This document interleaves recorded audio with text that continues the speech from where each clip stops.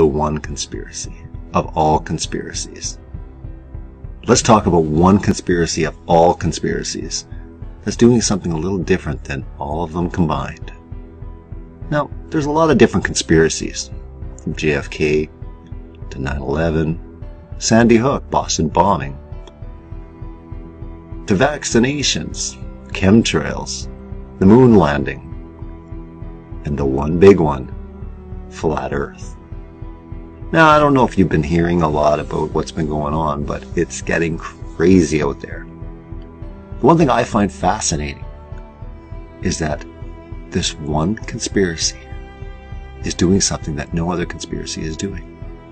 It's leading people to dig into the Bible. What other conspiracy can you say is causing this? 9/11? No. I don't remember many people looking into the Bible. Maybe some people posted videos about how they interpreted Revelations and bringing in 9/11. But other than that, JFK? No. Chemtrails? No. No one's ever really looked into the Bible with this. But the flat Earth conspiracy, the flat Earth truth, as I should say it, it's fascinating.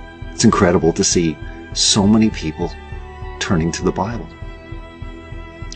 You have people like Mark Sargent looking into Bible verses, looking in deeper into the firmament, the construction, even with ancient ways on how people viewed the earth, how people viewed the cosmology.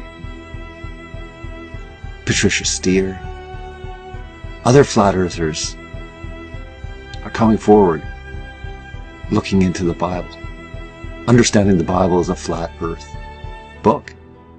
But there's no way around it. When you look into Genesis right through to Revelations, you find nothing but support for a stationary earth.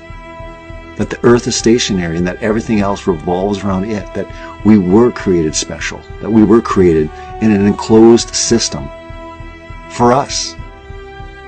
There's not trillions and trillions of galaxies and other Earths, Earth 2.0.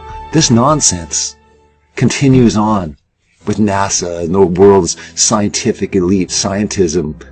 It's ridiculous. It needs to stop. But it's amazing that the flat Earth topic is bringing people closer to God.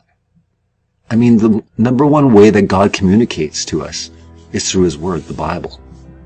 This is how God communicates, and God will communicate to everyone opening His book, reading His words.